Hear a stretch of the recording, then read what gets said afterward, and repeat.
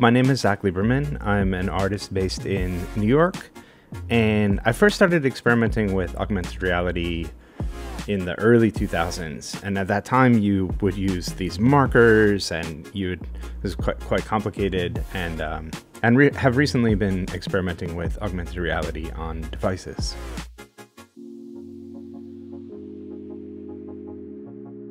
One thing that I have found really exciting is using LiDAR as a way of understanding where elements in the world are. So one of the things about augmented reality, you can understand where the camera is, where the phone is, but it becomes really intriguing to try to understand where elements in the world are, because you can use them to occlude.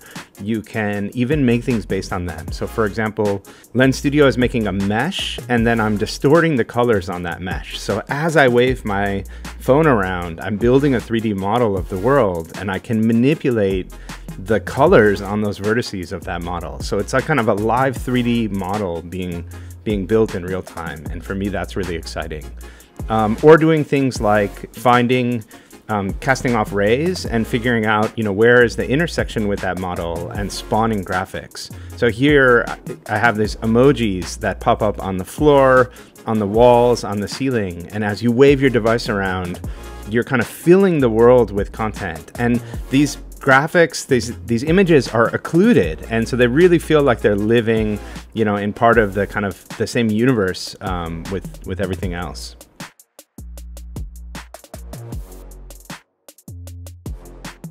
We're moving towards more embodied computation. So whether it's things in our ears, glasses that we're wearing, and I think it's quite interesting to consider, what does augmented reality look like, as we are wearing it, as we're living it. Right now we use AR with phones, with devices, and we tell stories with them and we communicate with them.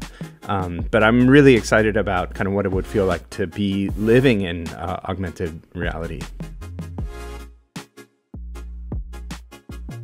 I would love to do more exploration with sound. So I really feel like a lot of the most amazing work that people are doing is with visual form, where you're just seeing really great exploration within the community of people just making filters and all kinds of visual ideas, really transforming the world around them. But I still feel like sound is an unexplored territory for AR. So for me, I'm excited to make more sound-based AR.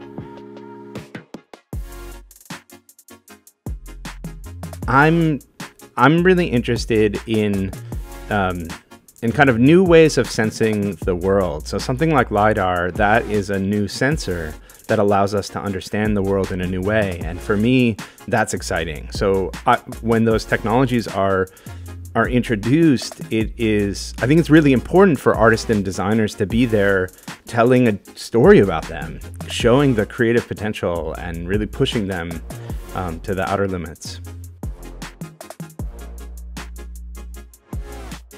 I always say the same thing, which is three words of advice: experiment, experiment, experiment. I really feel like the best thing that you can do is make work. Also, find a community.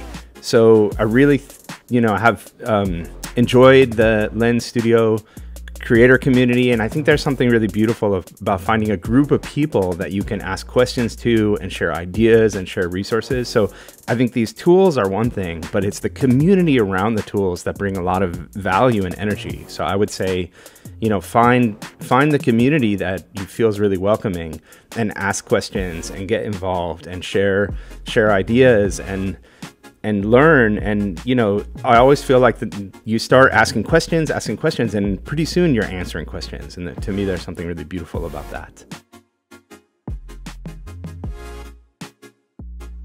The first is audio. This is recording audio in the air. And then when you walk through it, the audio replays.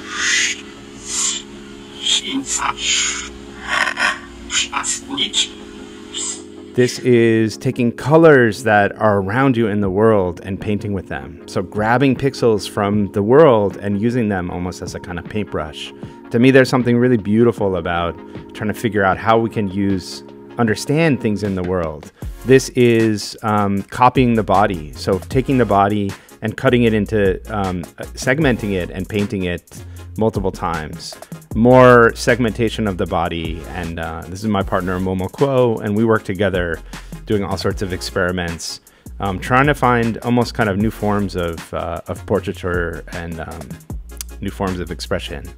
This is cutting up pieces. So almost thinking of the world like you can make a collage with photographs of elements in the world. This is taking your body and painting trails. So as you move your hand in space, you're building a kind of 3D form.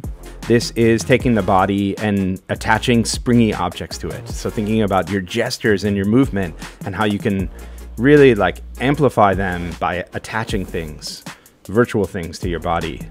And that's it. So super excited to be part of this event and really thankful to be talking to you today. Okay, thanks.